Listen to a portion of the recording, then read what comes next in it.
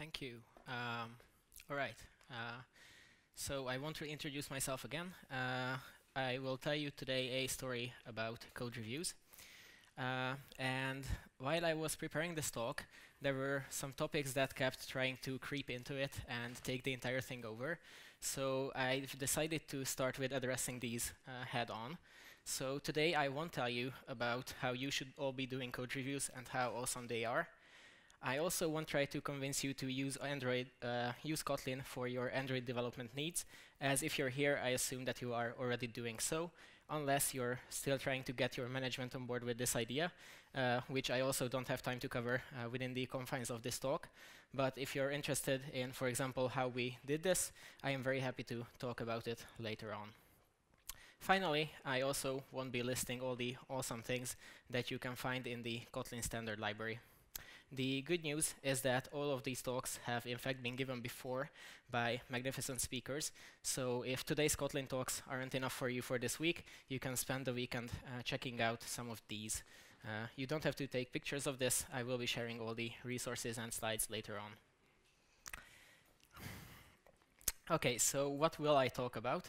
I'll talk about what we do at Autsoft, and what you need to know about us is that we're an agency.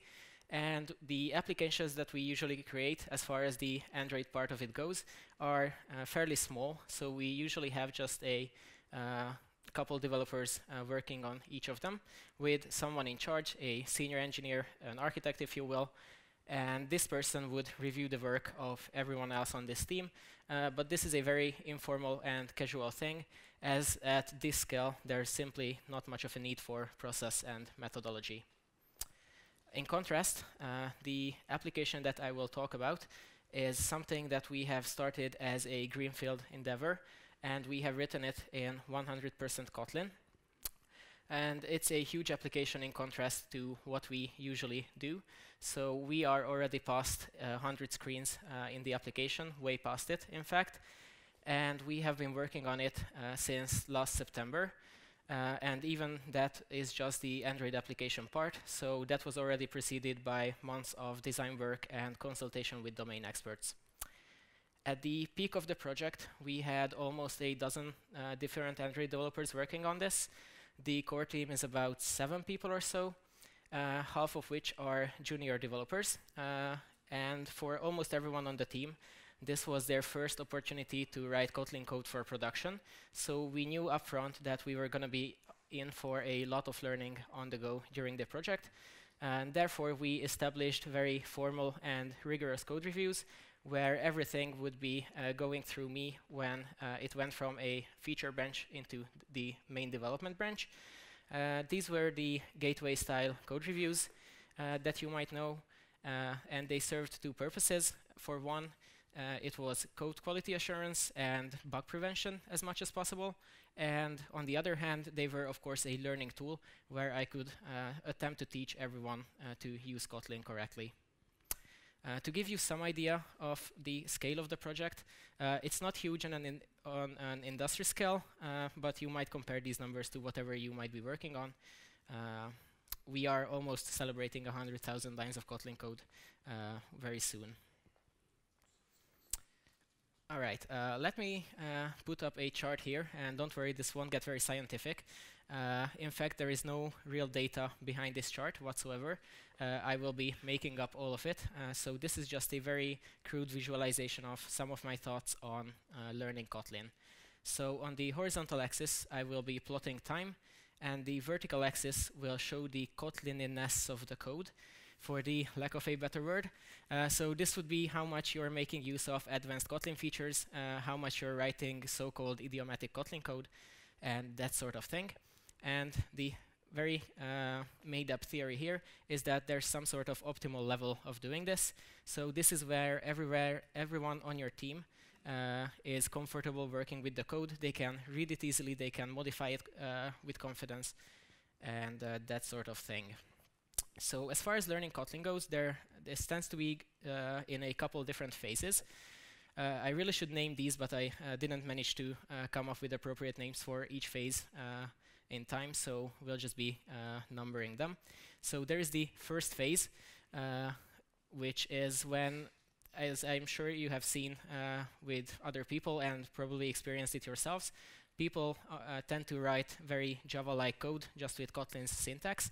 So at this point, code reviews help to push people towards adopting even basic features of the language. Then in the next phase would be where people suddenly start getting the language in some way. So this is where they go and learn things about the language on their own. They experiment with new features and develop quite quickly using the language. At this point, code reviews can shift more towards making sure that the code that's being written using all these new features is still performant, it still stays readable, and that we prevent any subtle bugs that would arise from misuse of all these new features that people are learning. Then, at least in my experience, there tends to be this phase up there as well, which is when people overshoot this optimal amount and they start writing truly magical and clever Kotlin code. It's very easy to misuse all the features that the language gives you. So putting everything in a single expression, nesting all these scope functions that you can find in the standard library, and so on. And these are really the interesting phases as far as code reviews go. For completeness' sake, there are about 2 more phases. So after significant pushback during code reviews on these things, people tend to just abandon features for a while, just to play it safe. And then slowly but surely, they tend to find their way back and approach this optimal level yet again on their own.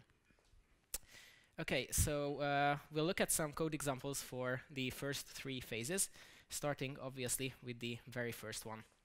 So right here, before we look at code, there are some general habits, either from Android development or Java development, that need to be addressed. So these are things such as enums, which are traditionally frowned upon on Android due to performance reasons, I suppose. But even Google has been saying for about 2 years now that you are just fine to using them, unless you're writing the framework itself or some sort of very tight inner loop like that. Then there's lambdas and functional types in general. These are, of course, new for a lot of developers who have only been doing Java and the Android flavor of Java 6 to 7-ish, and haven't seen functional programming languages yet. So these are something that Kotlin introduces for a lot of people. And in many cases, you can get away with using functional types instead of, for example, introducing new listener interfaces and those kinds of things, as you would in Java. And finally, type checks. I don't know about you, but as far as my university Java courses went, these were essentially banned from the code. We pretended that the instance of operator didn't exist, and we were supposed to solve everything through object-oriented design and polymorphism and visitor patterns, I suppose. But really, I think that type checks are just fine in our modern application code. And in Kotlin, they are very convenient. On one hand, you get smart casts after successfully performing a type check, which is very neat. And there is also the safecast operator, which lets you translate a question of type conformance into a question of nullability that you can then handle with all the tools that Kotlin gives you for null handling. So these are some general things that we try to get rid of. And then let's jump into some code examples for this first part.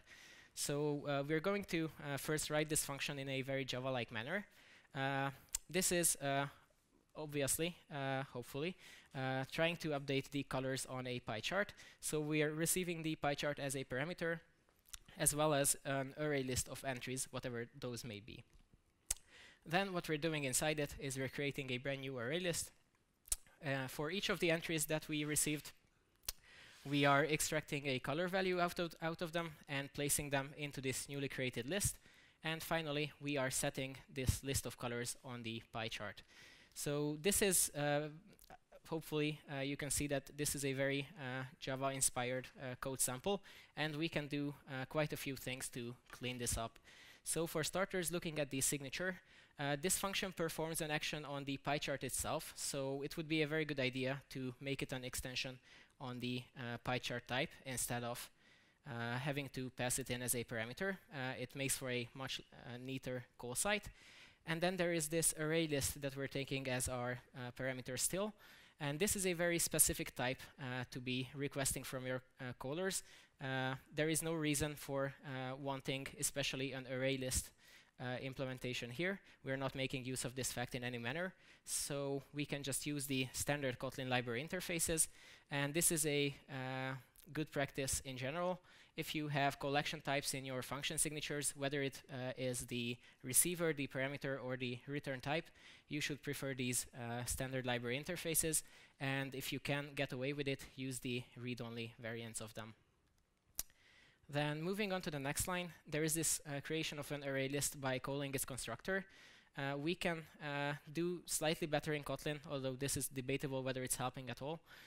But we can use standard library factory functions for this as well. But if we look at the next few lines altogether, then we see that we can simplify all of this code away, as this is a very common pattern that we would bring over from Java.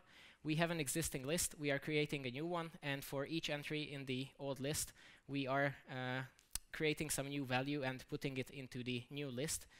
So this is really just a map operation. So instead of doing a for each here, we can use a map, in which case we don't need to add colors to the list ourselves one by one. In fact, we don't need to create the list ourselves at all. We can just have this map function do all of this for us. And if we look at the function altogether now, then we see that this intermediary variable that we had for the colors array or colors array list initially is no longer needed. So our entire function simplifies to just this very short piece of code. So this is the sort of basic thing that you would be fixing up in this first phase. Let's move on to the second one, which is again more about performance and bug prevention. In this phase, we'll look at many collection-based examples. So this first function here is supposed to fetch whatever an examination result is based on a given ID. And the way that we had this implemented initially is that we were first getting a list of item groups. You can think of these item groups as being a domain model, and then the examination results would be the corresponding presentation models that can be created from the item groups. And that's in fact what we were doing. So we were mapping each of these item groups into an examination result. And since we just needed the one with the specified ID, we were calling the first function to perform this search within the examination results and select for the single one that we would return.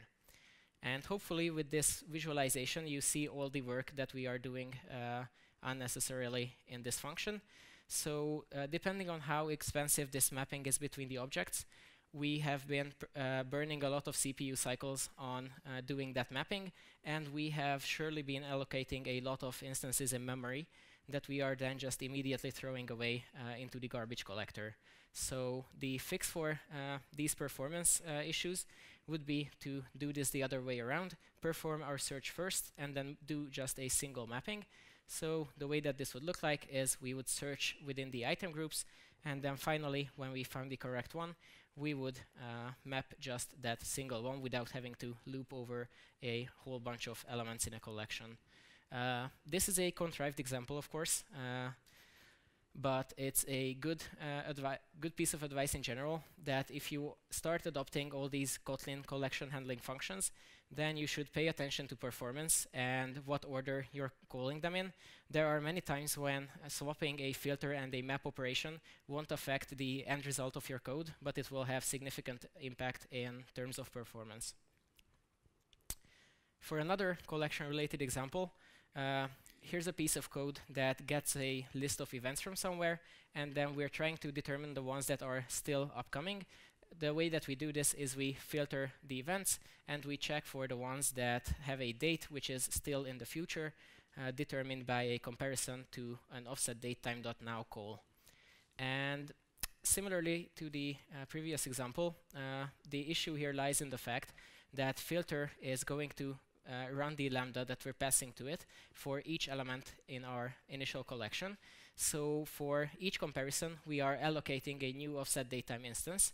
not only is this wasteful in terms of memory, but if we are extremely unlucky, it may even lead to bugs. As we are going through our list, we are creating new instances of offset datetimes, which are representing different points in time. So we aren't even comparing all of these events to the same instant in time.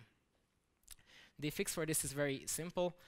We would just need to extract the offset datetime creation and compare each event to this single instance. My advice for making sure that your developers know the cost of these collection functions is to have them implement some of these themselves. So, for example, have people write a simple filter, map, group by operation perhaps, and that way they will have a feel for the loops that are within all of these functions. For the last example in this phase, let's look at some Bluetooth API, because who doesn't love the Bluetooth API? So here's a function that's supposed to start a Bluetooth low energy scan. The way that one would do this is that you would fetch the default Bluetooth adapter and then ask that adapter for a Bluetooth LE scanner instance. Then you would have to set up a whole bunch of parameters that we're just going to skip for now. And finally, you would call scanner.startScan, passing in the parameters that you have set up. Except that the Kotlin compiler won't let you do this, because it turns out that this scanner that was returned from the adapter is nullable. So you need to do some sort of null handling at this point.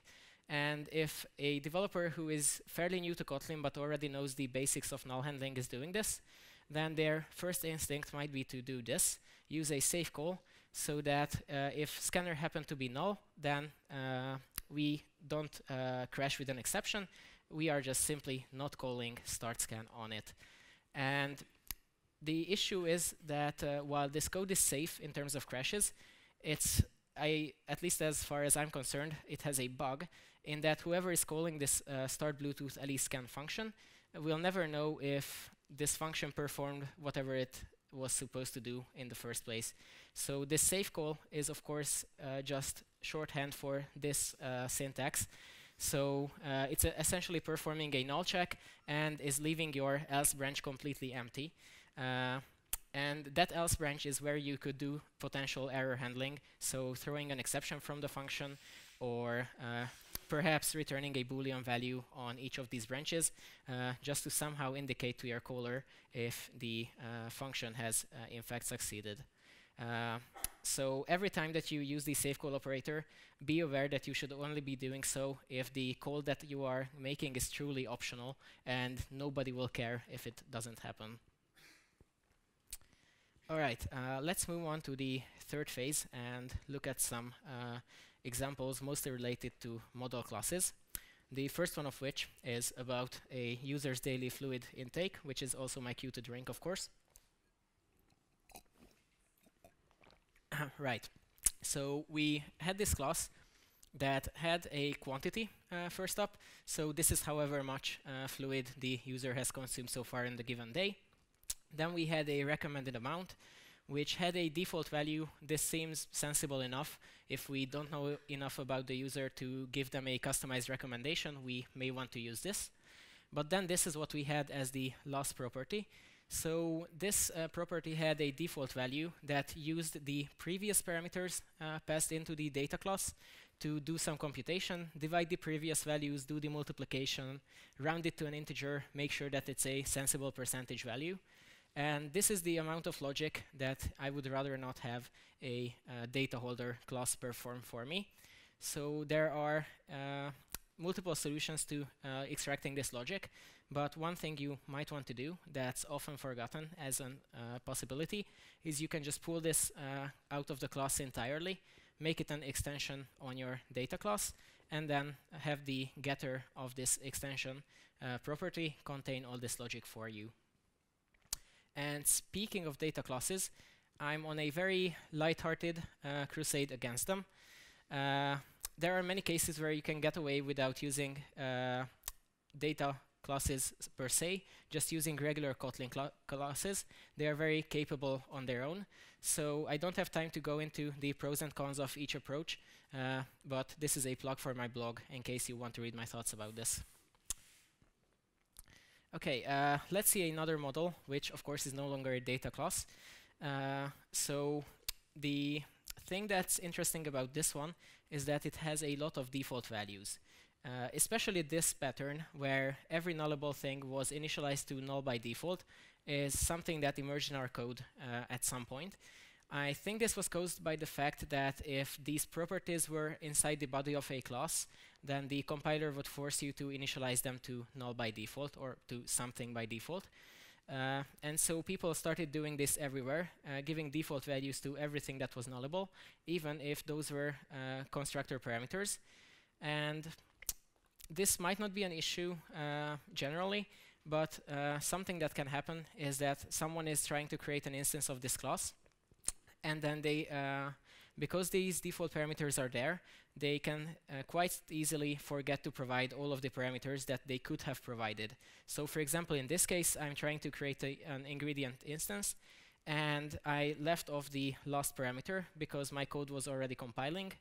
This constructor call was already valid, and I might have had a valid image ID on my hands that I could have passed in here, but due to the fact that there were all these default values there, I had the possibility to mess up this constructor call. Another rather dangerous thing in this class is this random UUID call for a default value. So if you have a very complex computation in these default values, or especially if you have randomized values in them, be very cautious about doing something like this, because if someone ends up using these default values by accident when they don't mean to, you will have a very hard time tracking down where these values originate from. So in this case, if we don't need these default values, I would just clear all of them up. At this point, I would be forced to make a decision about whether I want to provide all of the parameters, because my constructor call would no longer compile. And at this point, where I have this many parameters for a constructor call, and there are primitive values in it and even a null, I would start naming these constructor parameters. All right, so for the last code example, let's talk a bit about coroutines. So we have been using coroutines for our threading needs, as we are in a pure Kotlin project. We don't need to interoperate with Java code. So we had the opportunity to just go with coroutines everywhere. And we did this in a very restrained manner. We had basically two rules for how to use them. We were starting all of the coroutines in a given layer in our view models using the launch coroutine builder, and then in the very next layer of the application, we were placing all the coroutines on a background thread with just a simple with context call. So we didn't have coroutine handling code all over our application. People weren't launching coroutines in various places. It was very well defined, and it turns out that even though we even had people who were new to Kotlin, we had almost no trouble from using coroutines. They worked very neatly. However, they even worked little bit too well, so it turned out that they were too easy to use in some cases, as we'll see in this example. So what we have here is a function that's supposed to validate a list of measurements that it's receiving as its parameter. And the way we did this is we were filtering this list of measurements, and we were getting a validator for each of them for their given type. So this type might be a weight, a height, or some value like that. And then we were checking that its value was within the minimum and maximum values specified by these validators. With a multi-line lambda like this, I would also recommend naming the incoming parameter in this case. Okay, so this code worked as you would expect it to work, except that it was terribly slow. And why it was slow wasn't apparent during the code review, which I of course did in a browser in a web environment. But as soon as we looked at this same code in an IDE, it was very apparent what the issue was. It was that little symbol right there. So it turned out that fetching a validator was in fact a network call. So within this filter, which again is just a for loop, in reality, we were going out to the network for each element and getting some validation data so that we can perform the check that's required for the filtering. So after discovering this, which by the way would be very, very hard to implement if you were using, for example, a callback-based API, this is the sort of mistake that would be very hard to make, but with coroutines it's very easy. So after we've discovered this, the solution of course is quite simple. We were just prefetching all of the validation data before this loop. We associated each of the validators with the type of measurement that it can validate. So this gives you a map from the measurement types to the corresponding validator instances. And finally, instead of going out to the network within the loop all the time, we were just doing a lookup within the map, which is essentially free in comparison. All right, so that's it for this contrived curve and for the code examples today. Let's get back to the story time part of the talk. So about learning the language, of course everyone has a different way of being able to absorb new information, and we have used a bunch of resources for learning the language. So the first of these would be the official documentation and kotlinlang.org, as well as the Kotlin koans, which were mentioned by some of our developers when I asked them about feedback for both the code reviews and the learning process. Then there were books, a couple of them. I especially can't recommend Kotlin in Action enough, even though JetBrains isn't paying me to promote it, unfortunately. So this book not only explains the syntax of the language, but also a lot of the motivating concepts behind it, as well as some implementation details that are very interesting if you are a Java developer originally. Then there are video courses, of course. Again, JetBrains makes a few of these, as well as there are the Google Udacity courses, which were already mentioned in one of the keynotes this morning. And one of our developers actually swears by those Udacity courses. Something more unique to us is that we have weekly meetings of all of our Android developers, as much as that's humanly schedule-wise possible, where we discuss issues that anyone has faced on that given week, how we solve them, any new libraries we found, general industry news, and that sort of thing. And on these sessions, since we started adopting Kotlin for production in last May, we have also been learning Kotlin together. So these took the form of me live coding various Kotlin code examples. And the great advantage of doing something like this together is that it can be a very interactive experience. So if someone has a question about the code, if they would like to try something else in the given example, then we could just change the code right there on the fly, see if it would compile in a different way, see how it would behave if it ran at all, and that sort of thing. Then there were, of course, the code reviews themselves. The pro of these is that even when people don't have time to attend meetings and read books and things like that, code reviews are still constantly happening. So they are a constant source of learning, no matter what happens. And finally, there were a lot of one-on-one consultations that we did. These fall into two categories. The first one would be the ones that are prompted by the code reviews themselves. So people would ask me to explain my comments in more detail in person, or perhaps to oversee them actually fixing the issue to make sure that they are doing what I suggested them to do, and so on. And the other kind would be when people from completely different projects would come to me with any sort of general Kotlin-related issue. So all of these would be essentially short pair programming sessions that just happen on the spot. And my advice to you is, if you're trying to be the one who's spreading Kotlin within your organization, then be always approachable with Kotlin-related questions. This will put a lot of confidence into both your colleagues and hopefully your management about adopting the language, which can be otherwise a generally scary thing. And it might go without saying, but in practice it's often not trivial. If you have all of these resources, make sure that all of your people know that these resources are in fact available to them and where they can find it. So if it's hidden in some obscure file share, or if it's behind an account that not everyone has access to, then you should fix those things. I couldn't keep myself from giving some general code review advice, so just a single slide of that. Plan with having code reviews from day 0, so they do take a significant amount of time, so include them already in your estimates if you are going to have them.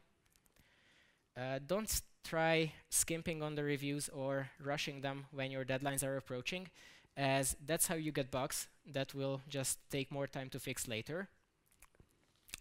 Make your code reviews as cooperative and a conversation as much as possible. So instead of giving orders in your comments, ask questions about the code. You may very well be missing something about that piece of code that the author knows a lot more about. And finally, if you are in fact asking for changes directly, always explain why you want a given change to be made.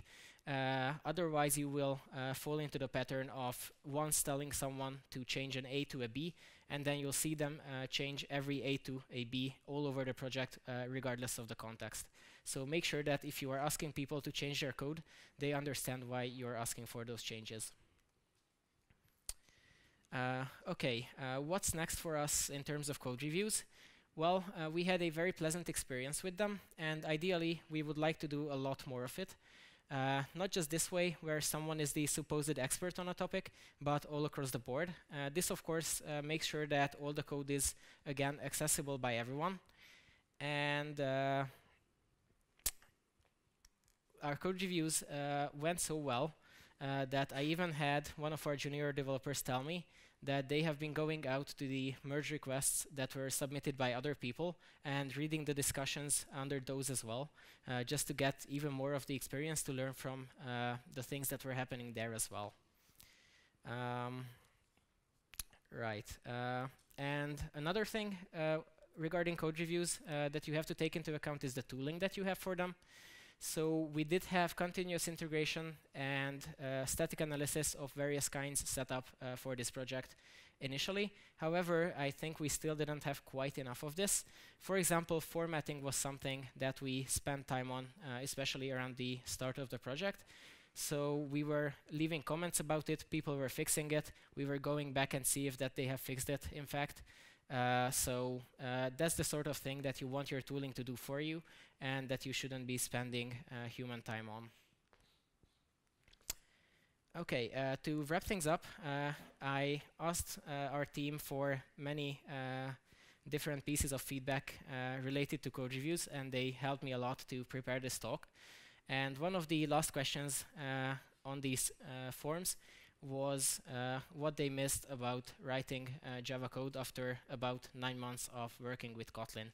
So here are just some of their responses directly. So our Android developer told us that they had a significant lack of semicolons in the code. One of our senior developers said that they would never be looking back after working with Kotlin. And there was someone who just left a single smiley face here, which I think tells you all about our attitude towards the language. And with that, I would like to thank all of you for your time. If you would like to get these slides and both the resources that I already mentioned and even more, you can find all of these on my site, and you can also follow me on Twitter if you're into that sort of thing. And I believe we have time for questions if anyone happens to have them.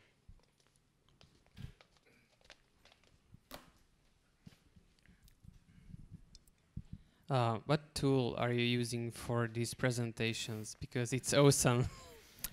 This would be Microsoft PowerPoint. Wow.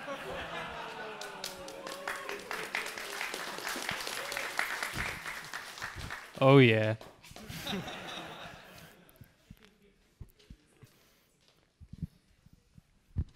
I like staying on topic. Thank you.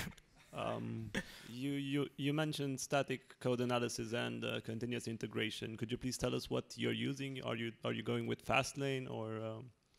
What tools have you been developing So as far as continuous integration goes, we are using GitLab's own CI. And for static analysis, we are using Sonar. And we have all the things that we were using with Java-based projects as well. So the regular Android lint and find bugs, I believe. And we also have detect hooked into Sonar. It also has a plugin for it. All right, thank you. Can I ask one more question? Sure. All right. For code reviews, are you doing only one code review or two code reviewers? How many of them? Or is it a one-on-one review, or do two people review the code, for example? Yeah, we were doing one-on-one reviews. So okay, thanks.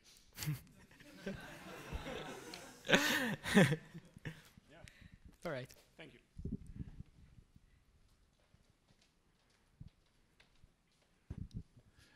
Thank you for the talk. Regarding the extension functions, you had the example where you updated the colors of the pie chart, and then in the data class example, there was another extension function. What's your take on like writing those extension functions, which are nice, and I wouldn't argue about that, but there's this opinion that if you own the code, why you're not doing the usual thing, like putting the update function in the class where you do the update, and so like where do you draw the line? Yeah, it's on a case-by-case basis for sure. So there's a lot of design planning to be done around whether you're implementing things within the class or you're pulling them into extensions. So we try to, for the most part, keep just the core functionality of classes inside of their body, and then if something isn't strictly required to be inside the class in order for it to function, then that's something that we might be pulling out into an extension, just to make the class shorter, essentially, and easier to see its core purpose. And then any functionality that can be added on externally is usually just added like that. There are very good articles about extension-oriented design by even some JetBrains people that you can go and look up. Thank you. I would ask another one. You mentioned detect and Sonar. So Sonar lint, as far as I know, has quite a few lint rules for Kotlin. I think 31 in the latest release, which is in comparison to Java code, which has hundreds, a bit few. So what's your experience with detect? Is that more useful and actually brings up cases that you miss as a human? Yeah, I'm not sure how much of the issues we saw were provided by each of the plugins, but detect definitely has a lot more functionality than most of the other things. So there are many rules in detect. I think that most of the things we found with static analysis were a result of that plugin.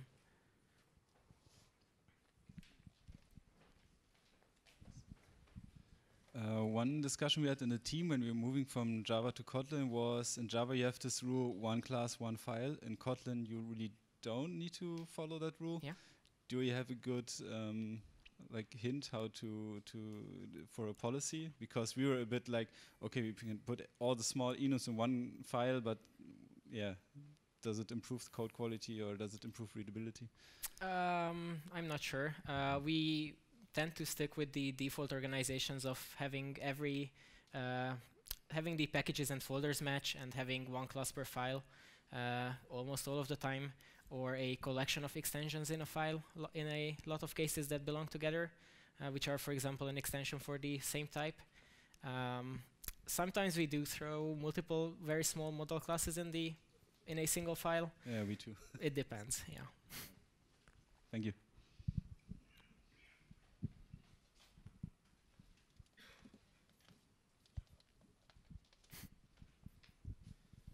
I have a question about code reviews. Sometimes when we review the code of a developer who is not very familiar with the language or a library, I sometimes have an urge to make a new commit to the pull request and do a small refactoring instead of commenting in Bitbucket. but sometimes it's not received very well by developers. What's your take on that? What's your experience? Yes, so my approach is unless we are pressed for time, in which case I would sometimes go in and fix things, but even then I would send people a message and show them the commits that I've made so that they can see the changes that I make on their feature.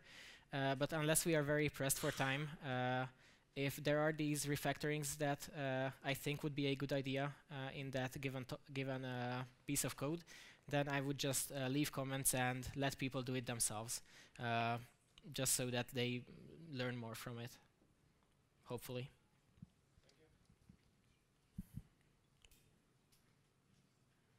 Anyone else?